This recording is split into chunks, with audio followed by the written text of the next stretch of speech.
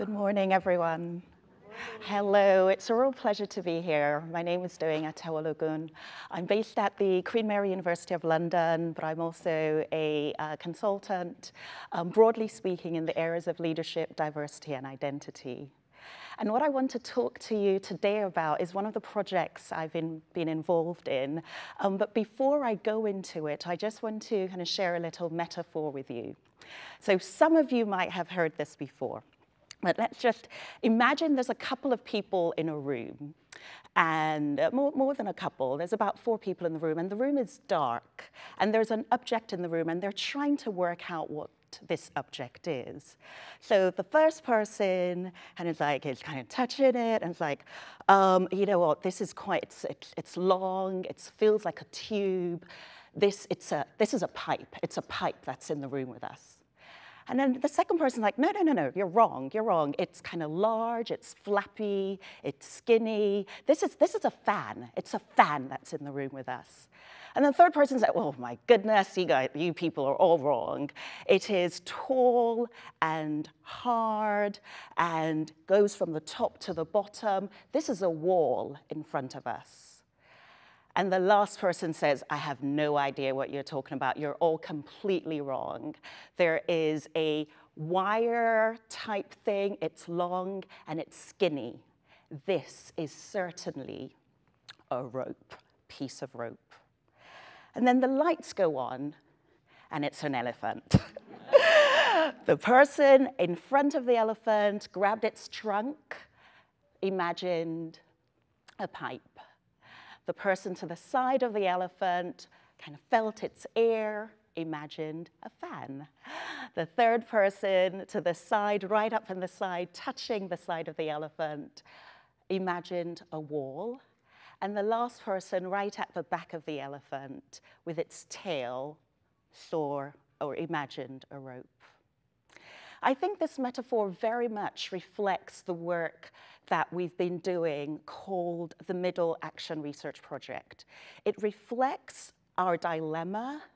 In the UK, one of the pieces of work I did for the UK government counted the number of people, directors of colour, on UK boards. And despite the population of 14% in the UK, the directors of colour are 8%, and only 1.4% of them are British born. So this issue around getting Black, Asian, and minority ethnic people, that's the expression we use in the UK, to the top of UK organisations is an issue.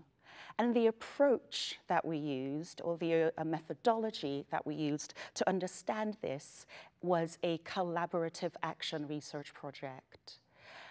A collaborative action research project is a methodology that blends both research and practice, both reflection and action, and theory, as well as kind of people's experience.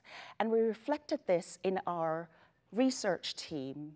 Our research team comprised a group of women who represent 4 or 5 different continents working: Middle East, Africa, North America, and Asia.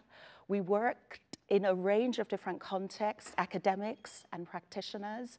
We also represent a range of different functional expertise, occupational psychology, economics, consultancy, governance, diversity, and inclusion. And it was very important for us to reflect a collaborative approach in terms of the groups that we worked with as well. We worked with over 60 participants who represent 36 blue chip companies, mostly headquartered in London.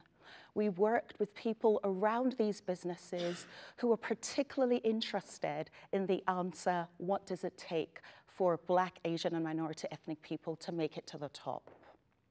What were our findings? We looked at 4 different groups. These are stakeholder groups. In total, we had focus groups with about 36 people. And our key finding was that although on the face of it, all of these groups are targeting the same issue, there was insufficient strategic alignment, cohesion, and coherence with regard to what their goals and intentions were. And it was even more than incoherence. Sometimes there was downright conflict and accusations within the same organization about what one particular strategic goal was vis-a-vis other groups.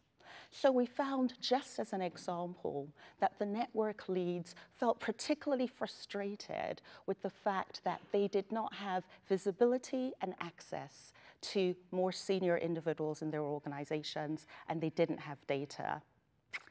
So my last sentence is really to highlight that identities and people's perspectives, people's vantage points in their organizations, as well as their professional identities and their socio-demographic identities, contribute to helping understand what this animal is in a dark room, and understanding those perspectives together is really critical for making a difference. Thank you very much.